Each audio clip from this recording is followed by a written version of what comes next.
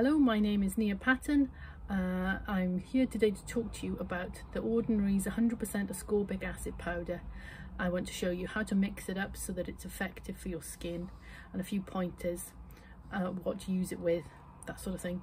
I did a video before about this and it wasn't very good, to be honest, but I've had loads of views on it, so I wanted to redo it and make it better. So I feel qualified to talk to you about skincare because I'm one of the moderators of the Ordinary chat room. I have a skincare blog, I have a skincare podcast, I eat, sleep and breathe skincare, I have a postgraduate diploma in cosmetic medicine, and so we're going to get on to the subject today, which is how to make yourself a nice fresh ascorbic acid serum at home. So first things first, you have your powder. It comes in a glass jar, so the first thing you want to do is check that it's fresh. So you want a blindingly white powder. You don't want it to have solidified or turned into chunks. It should be soft, fluffy and white. So if it's gone yellow, that means it's oxidized and it's gone off. The next thing you want to think about is what you're going to mix it with. So for ascorbic acid, it needs to be something with water in it.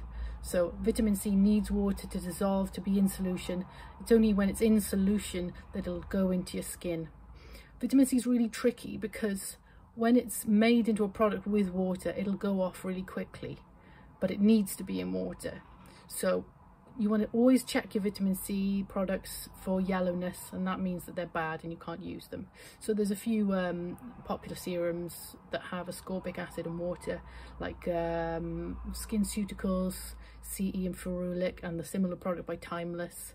So they're going to be more likely to go off because they've got water in them, but vitamin C does need water to work. So it's only the pure ascorbic acid that needs the water. So ascorbic acid derivatives like magnesium ascorbyl phosphate and ascorbyl tetraisopalmitate, they don't need water, so they're a bit easier to store and formulate.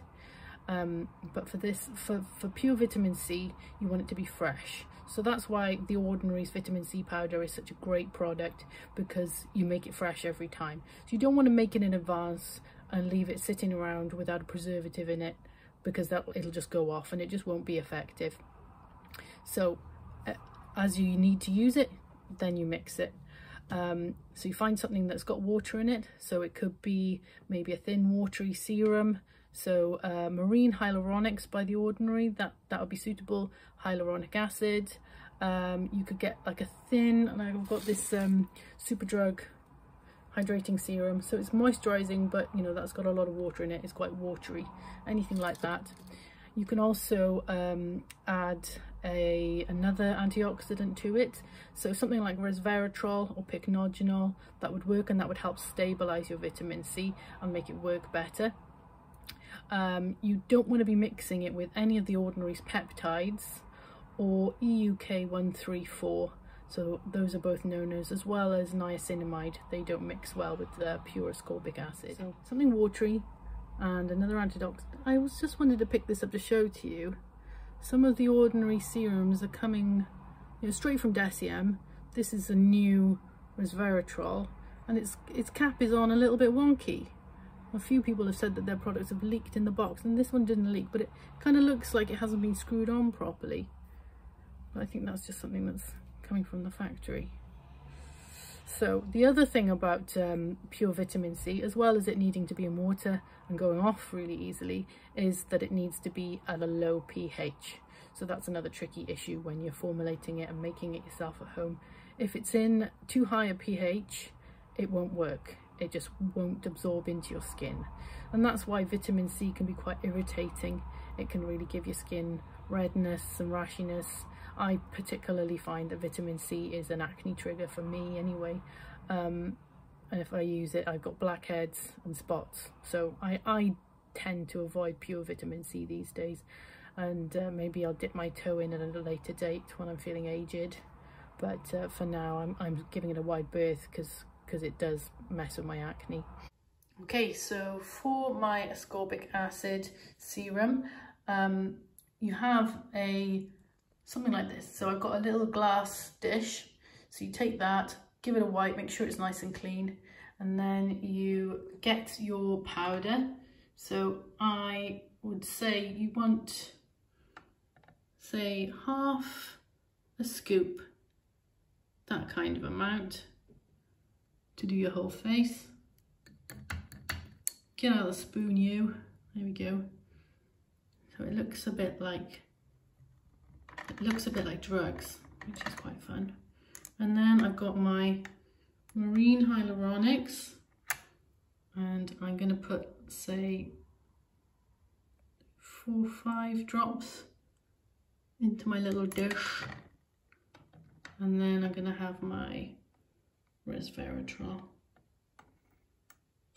And 1, 2, 3. And then you take something plastic. In my other video, I used something metal, and somebody pointed out that you shouldn't use metal with vitamin C because it's corrosive.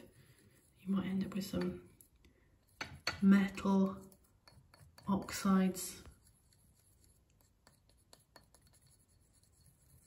on your face, which is not ideal. So you mix it up with your plastic tool, and then you could apply it with a brush or a sponge, or just try and pour that out into your hand, or you could make your serum on one of these silicone sponges. This has gone a bit yellow, which is weird, and then you can apply it straight to your face using that, and that's quite a handy trick.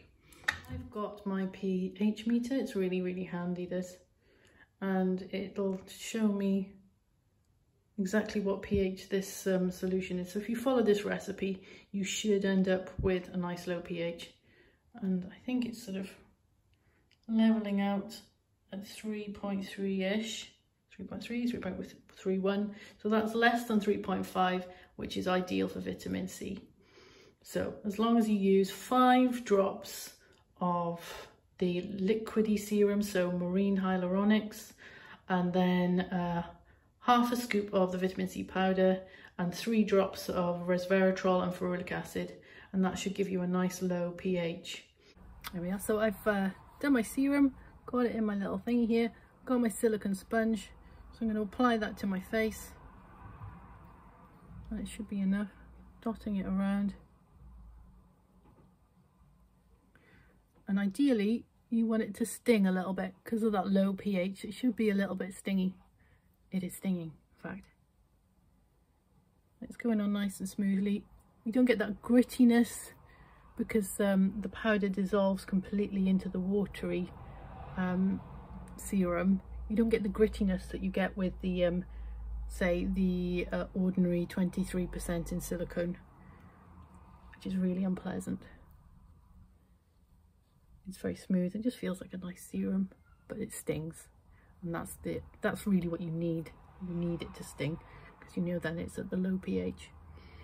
So you know, some people I've seen mixing the vitamin C with pure resveratrol without any watery serum, and resveratrol by the ordinary doesn't have water in it, so that's not ideal. And you could mix it with something like a moisturizer, like natural moisturizing factors from the ordinary, or an oil. You could do that, but the vitamin C wouldn't dissolve because there's no water, there's not enough water in them. You know, watery moisturizers, yeah, maybe you can do that, but NMF, I don't think it's watery enough, and you'll end up with a gritty feeling, and the vitamin C won't dissolve in it, and it won't absorb as well. You know, if you have the vitamin C in an oil, you're not going to get a strong, fresh vitamin C product that will actually have that much effect on your skin, you know. So ideally it needs to be something watery, and if you make it fresh and put it straight on your face, it won't go off, and that would be fine. It'll work well. Thanks for listening and watching, and I hope that's been helpful. I'm in the Skincare with Friends Facebook group, also on the Ordinary chat room on Facebook, and any questions, pop them in the comments. Thanks for listening. Bye.